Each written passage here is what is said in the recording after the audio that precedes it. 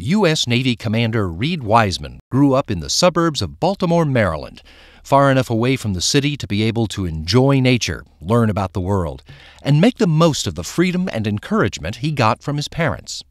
And they always had boundaries, but it was exploration from the time I was born. Going to the lake with my brother, learning on my own and figuring things out. And they gave me that freedom, and it was wonderful. Wiseman earned a Bachelor's of Science in Computer and Systems Engineering and a commission in the Navy through the ROTC at Rensselaer Polytechnic Institute.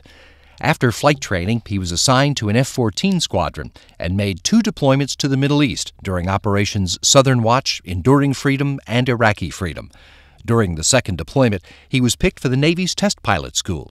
And later, while working at the Patuxent River Naval Air Station, he also earned a master's degree in systems engineering from Johns Hopkins. Wiseman made 2 more international deployments before he was picked for the astronaut program in 2009 and got the chance to resume the exploration he loved as a child. We are curious, we are inquisitive, we are explorers by our very nature.